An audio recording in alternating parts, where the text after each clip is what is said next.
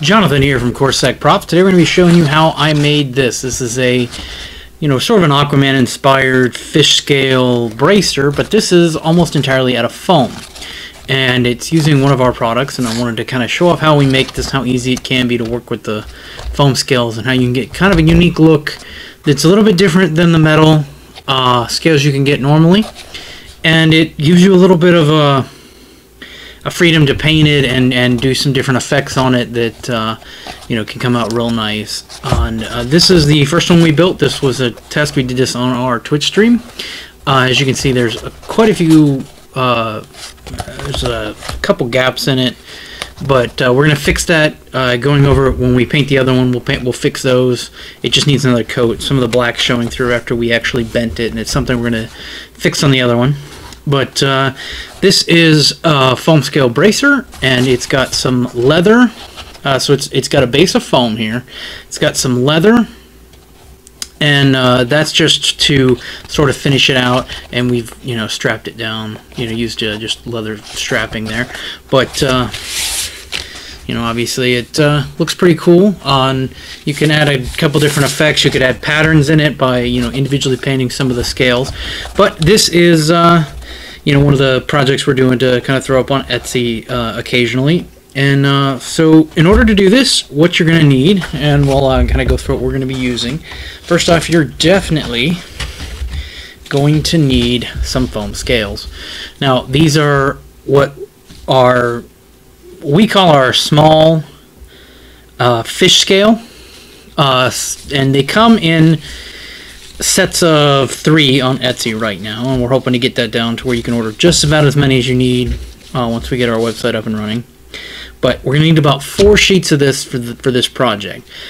So that's about 8 total to do 2, and that's about this size. This would be what I consider probably a large men's bracer. It's not a small bracer by any means, so like a female would probably get away with 6 or so.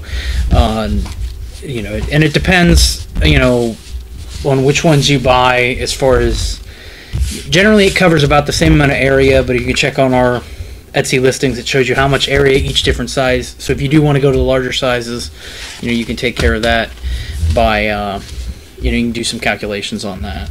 So that's the first thing we're going to need. We're also going to have some other just generic foam. In fact, it's right here. So we've got another piece of just blank foam. That's going to be the base that we glue everything to. And obviously this is the piece we used to cut the other one out. And we'll go ahead and repeat that pattern. We also have a stitch of just leather. We have that's just a scrap we've been using to make these pieces.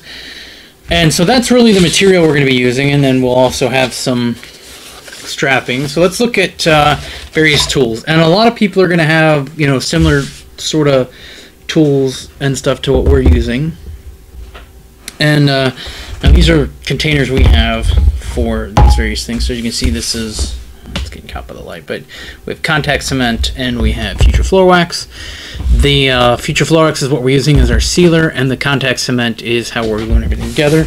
And we use dab, but you can use your special variant of barge or whatever you use that you're used to working with. This is just what we've been using so far. And the Future Floor Wax is what we have here. It's actually called Pledge Floor Care Finish. This is an acrylic-based floor wax, and we'll have a link to that in the description. And check that out on Amazon. It's pretty cheap for this big bottle, and it airbrushes really nice. But you can apply this with just a foam brush, and so we won't be doing that today because it's a little bit harder and it's a little bit more difficult, time-consuming, not really difficult. And we're also going to be using foam brushes. So we'll have to have some of those laying around, and that's really just to apply either apply the Future Floor Wax if you're not going to use an airbrush, and to apply the contact cement. We'll also be using our airbrush, and this is a single action. This Pache H8. It needs a good cleaning, but the The inners just got cleaned. It just, the outside needs a little little work. We're also going to be using our brand new Kiwi. This is the Kiwi Ergo knife we just got, but it's just an X-Acto knife. You know, any X-Acto knife works, but I'm really enjoying working with this one. Just got that off of Kickstarter, actually, and we'll have a video review of that coming up.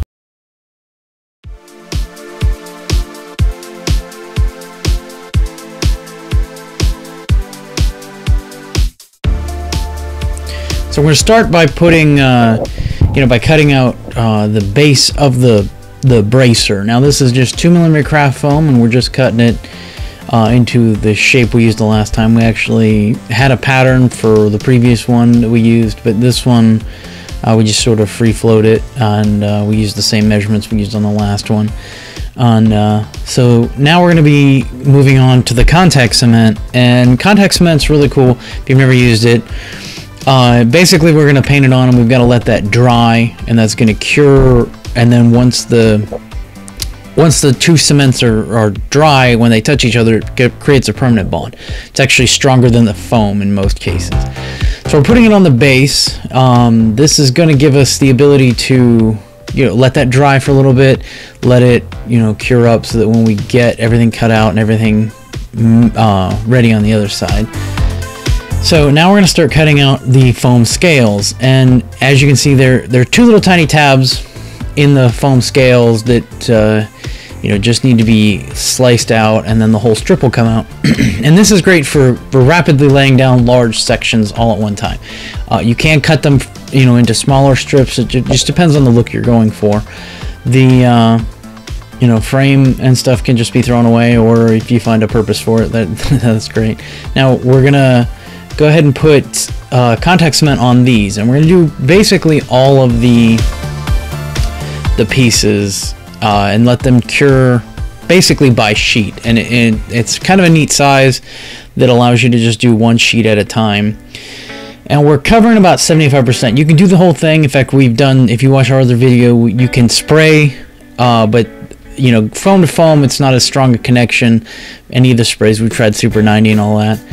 But so leaving the last tip there not cured just kind of gives me a place to hang on to without glue on it. But it's not really necessary to either paint it, to coat that or not coat it, because it's not going to really touch anything with foam. Now if you do want to get a specific look where all of the foam lays down really nice and tight and doesn't move or shift in at all, you can kind of get in there and do the after you lay a row down, put a little strip of glue on there, let that dry, and then put the next layer on and have them actually adhere to each other. But this method allows you to kind of get them to connect in each row, so when it moves and flexes, it actually moves and pulls away from each other. And we're just going to continue to add the glue and start laying these down here in a minute.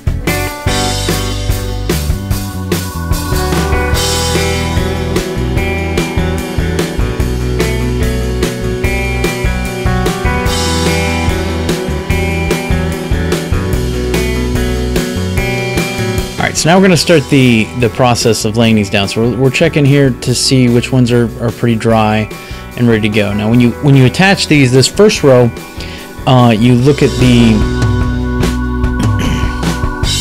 valley right there at the edge. If you put that right on that edge, you don't get to see any of the under material, and it looks like the scales are just ending naturally. And as we attach the row, it's obviously going to not fit perfect, so we take those off just by slicing that little connection, and those are really handy for the next row or so. We usually when we're doing this, you want to kind of offset them a little bit. You offset obviously each row, but you want to offset the sets, because if you lay them all down in just keep laying them down starting at the same starting point, it creates a sort of a crack in the material, because there'll be an area where they're just not connected, or where they're all everything else is connected, but right down the center there's this like weaving line of not being connected. So to prevent that from just like buckling funny when you rotate everything, we add the little pieces in that they get cut off, and that sort of just adjusts everything so that, you know, you're keeping that line away from each other. So normally it doesn't matter, you know, that there is this one point that isn't, you know, completely connected. It's just when you string them all together, they can kind of cause a problem, and normally you won't even see it. And so we're just going to continue to lay the foam down. You know, we're trying to get one whole sheet at a time, as I said, and so, you know, taking the little pieces off and using them later.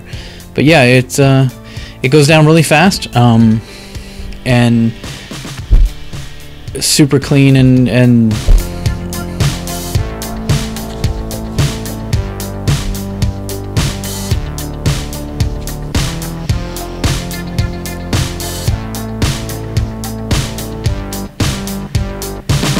now obviously we're starting the next layer here.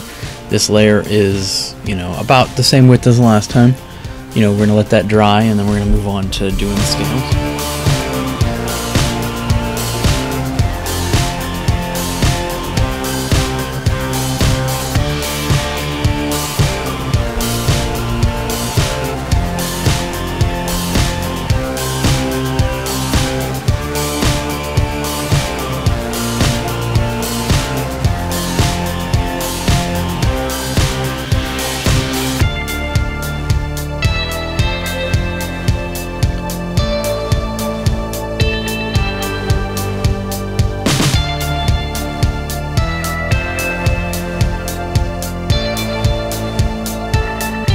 You know, this can be the tedious part of the process. It's not nearly as tedious as doing actual metal, which is ring after ring after ring, and, you know, breaking the jump rings and connecting the pieces together and moving scale by scale. But, you know, with anything, if you're doing this kind of repetitive task, you know, it's good to just kind of zen out and you know, watch TV or do something. Unfortunately, you know, with contact cement, you kind of have to have some, you know, decent space and a, you know, respirator, or at least a really good fan to kind of keep them fumes away from you. So, but yeah, it's just a very simple process, very easily repetitive, and you can kind of just zone out and go to your own little place with it.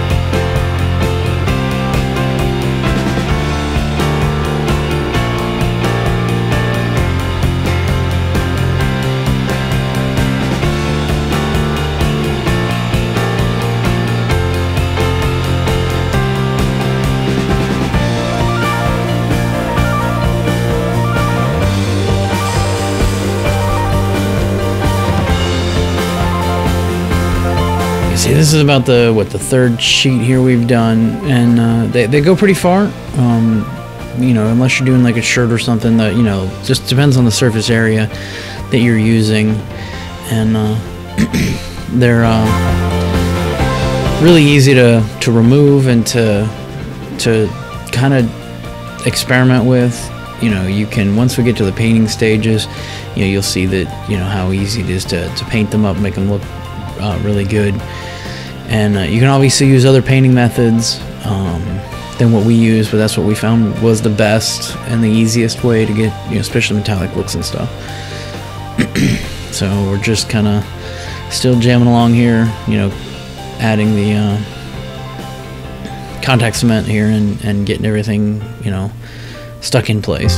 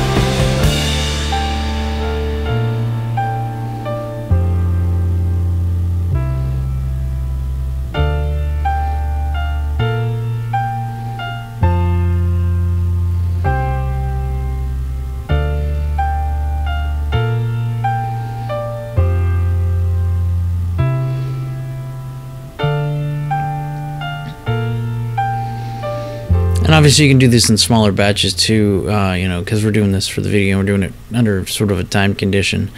You know, maybe doing half a sheet at a time would be better. It depends on your workspace. You know, we're also restricted to the camera, you know, and not wanting to do too much outside of frame. But yeah, you got to watch they don't stick to each other while you're coating everything.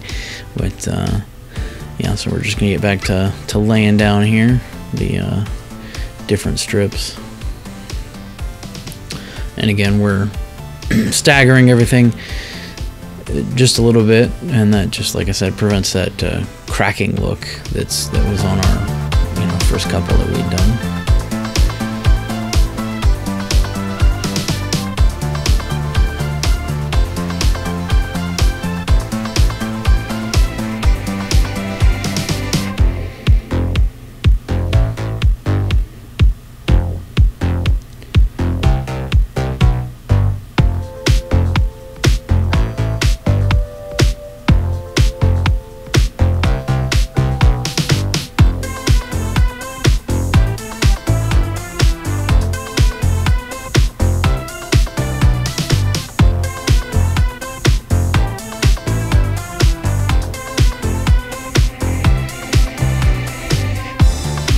We're starting our fourth and final sheet here. This is going to be, I think we use most of this, maybe not all of it, but it gives you good idea of how much area is covered by, you know, one of these operations. In fact, it didn't even look like we cut that whole sheet. So yeah, we're just gonna do these couple pieces right here. But if you're doing a, you know, a pauldron or a shirt, you know, it obviously changes a little bit, and it's kind of hard to sometimes guesstimate how many, but this gives you a good idea. Like I would guess a pauldron is going to be 2 to 3 sheets, you know, depending on size. And a shirt can range anywhere from, oh, it depends. Like the front of a shirt is about 8 to 10. You know, a full shirt is going to be somewhere between 20 and 30 sheets. It really depends on the size, the fit. You know, you've got a bunch of different variables there. So we do have, you know, if you want to estimate all the way down and figure it out, each sheet has an approximate area of coverage. Now, you know, if you're really super careful about how you lay them down, they'll cover that much, because we did it, you know, inside software. But the that was I did a little estimation with my finger there to kind of determine how many sheets were needed. So that we can finish that out. So now we know exactly how many rows to cut.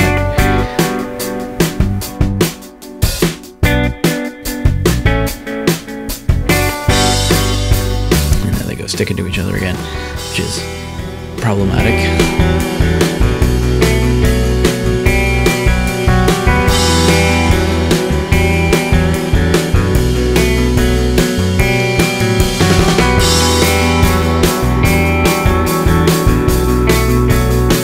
I use foam to lay down these, to lay this stuff down, and you probably can see it in the video, that brush, in fact, yeah, I went ahead and cut it right there.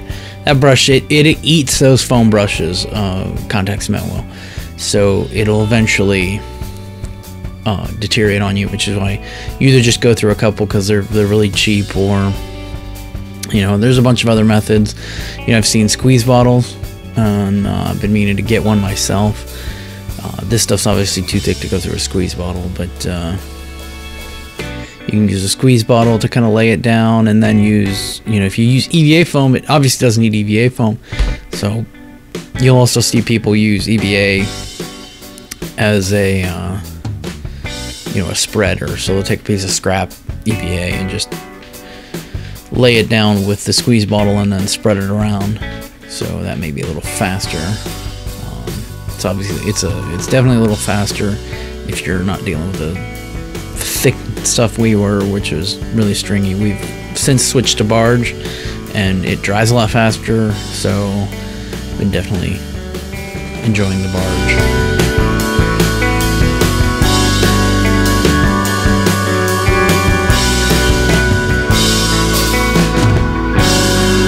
Now it looks like we're coming to an end here. So the get everything all set up, and the overhang, you'll see some of them overhang, they may not be attached to the foam really good, but we'll attach those to the leather on the other end. So now we're going to cut the strip off there in the back. Now that's just, you can't really estimate exactly how far back it's going to go, you know, without mapping things out a little bit better, and we were just kind of jazzing on making this little bracer. We did the same thing on the other one. You can sort of estimate it and get close, but you know, each layer doesn't go down perfect, especially when we're doing stuff for test everything. So now we're going to start the painting process. So this is going to involve Future Floor Wax, which we covered in the beginning, is, you know, just an acrylic floor wax, and we're going to shoot that through the airbrush. So you may you can lay it down with foam brush or even a chip brush. You will get a little bit of bubbling. It's sort of problematic. I don't, it's not insurmountable, but if you let the bubbles dry without popping them, and usually I just, when I'm laying it down with a foam brush, I dab it on, and then I use the flat of the brush to kind of pop all the bubbles, and it comes out pretty good. But this stuff blows through an airbrush like crazy. So that's what we'll do here, is just airbrush it, and you'll see we're going to continue to layer it several times, and we're just doing thin coats so they dry almost instantly, and we're going to hit it from several angles. And this is our sealant coat. This is what's giving us a good base for when we put the acrylic on, and that'll prevent the acrylic from cracking and stuff. You know, because we're using the airbrush, we're not putting a lot of material on there. You don't have to worry about it cracking or breaking off. And the floor wax, being acrylic, sticks to acrylic paint, and it sticks to, and it's flexible. When it dries, it's actually very flexible. So as you can see, we're just changing the orientation and trying to hit it from every angle, get all them nice grooves, get you know, into all the nooks and crannies, and get everything all good covered, good base cover. That's basically our primer coat.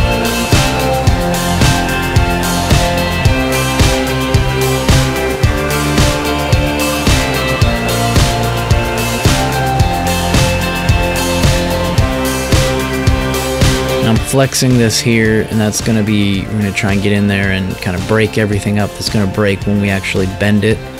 And then we're going to hit it with the airbrush to get in there and seal those areas that are exposed now, because not every sheet, every layer is attached to itself, we're gonna have that flex. And we want that flex, but we also don't want it to expose the the black like it was doing on the previous piece, which we'll fix here in a minute. So I think we're gonna let that dry here real quick, and then we'll come back at it with the metallic. Okay, so now we're gonna start using the Createx paint here to give our golden, paint layer. Now what we're using is Createx pearlized satin gold, and they have a bunch of metallics, and you can really use any acrylic, your airbrush acrylic. If you want to use some of the more, if you want to find a really good metallic, you look into some of the model paints. Usually have really good ones. Vallejo, even Games Workshop, Pridetear Press. They all make really good metallics. Some are better at airbrushing, some are not. Some have better pigment. So explore, find what works with you. For you, as far as the colors you need and stuff. But we're just gonna be airbrushing here and laying down several layers of paint here to get up to that golden hue we want, and changing the angle a lot like we did with the previous coat to just get and make sure that we get every nook and cranny into all them valleys and stuff. So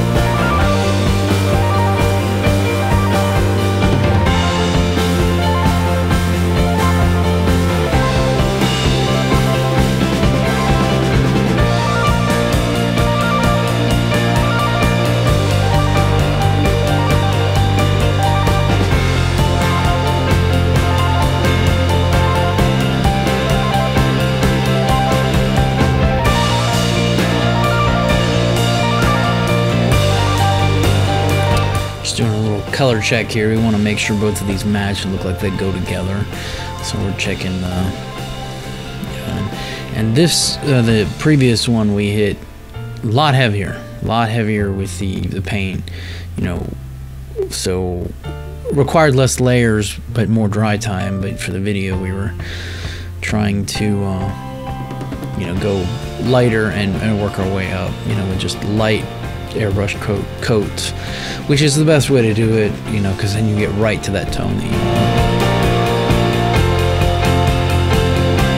And we're bending this again, to find those nooks and crannies they're going to get exposed, and we want to make sure we cover those.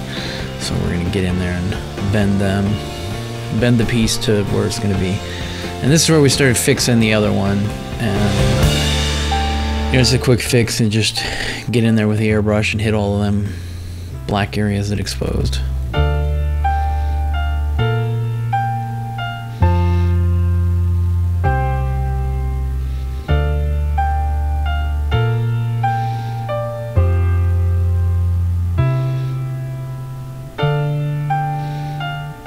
Flexing it in a different direction also helps, to kind of get, you're just trying to break up that material and make sure that you see where they're going to flex, the most, and get rid of that. Okay, so now we're going to start our final coat. This is going to be the sealant coat. This is just a coating of the Future Floor Wax again. What that does is it seals all of your paint in, gives it a nice flexible layer on top. It is slightly glossy, so if you need to get a matte finish, you're gonna have to go over with some sort of matte clear coat or something, and in order to get the right combo. If it needs to flex, you're gonna have to experiment with it, and make sure you test some pieces before you do that. But because it's metallic, having a little extra sheen doesn't do much to hurt anything. So And there we have it. That's everything's good to go. And now we're gonna go ahead and start adding the leather here in a minute. Okay, so we're gonna start the leather portion of the build, and we've got some string here, some just leather cord. We're gonna cut that and attach that to each other with the contact cement. And the reason for that is to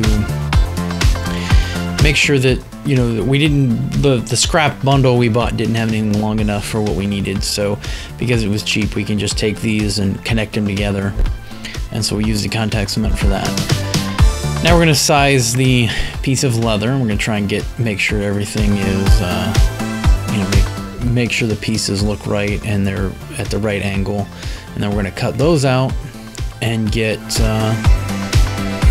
them attached. And we'll be using contact cement, and contact cement's great for attaching leather to foam. And I like adding, you know, a layer of leather sometimes if you need to give some strength to a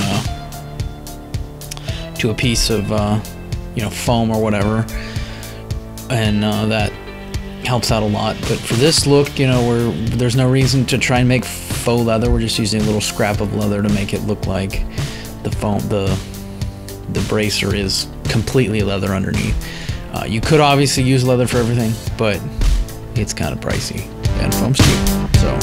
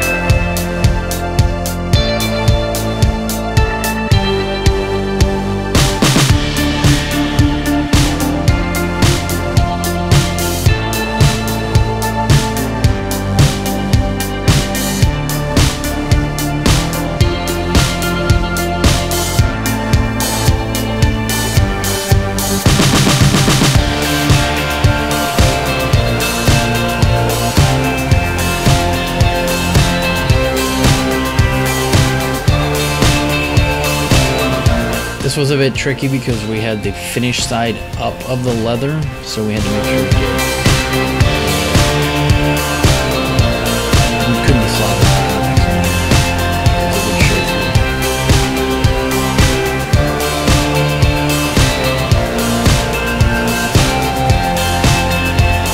it. Again, just like before, just connecting them together.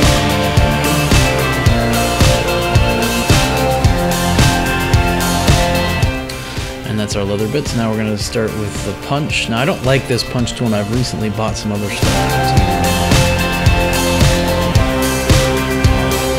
to get a better look, because it just doesn't punch through the leather, especially this thick stuff. Now what we're doing with the ruler here is marking everything off. I think I'm going to use the marker here. Probably should have used a pencil, but I was just putting a dot down and I was going to cut the dot out anyway. So we're just making sure the holes are all evenly spaced and that there's the right number of them, because each side has to have the same number for when we thread them. And as you can see, you know, even though we're punching and twisting and stuff, it's not actually kicking out the little piece of foam or little leather. It punches holes in foam real nice though. Just I'll probably keep it around.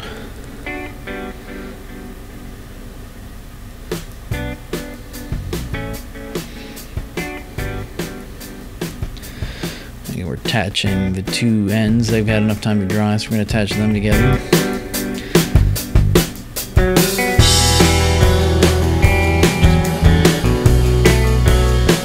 So we're using the X-Acto blade here to kind of pull them out.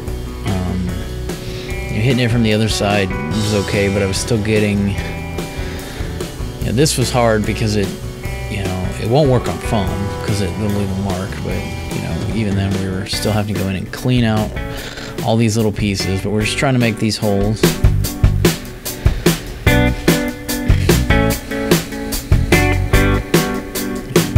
gonna mark out to the other side.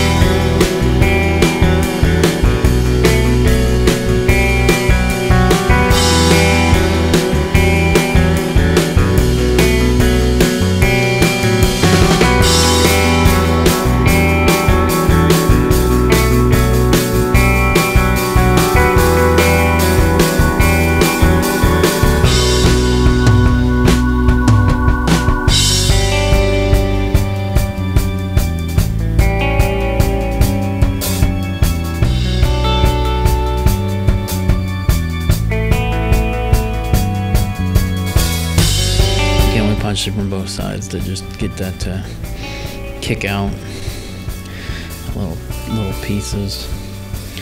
For some reason it cuts through most of it and then like one side doesn't, so I don't know if, I mean, it's just a cheap tool.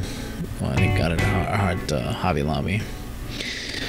Alright, now we're gonna start the threading process here. There's probably a like official medieval style process for this. I just kind of shoelaced it a little.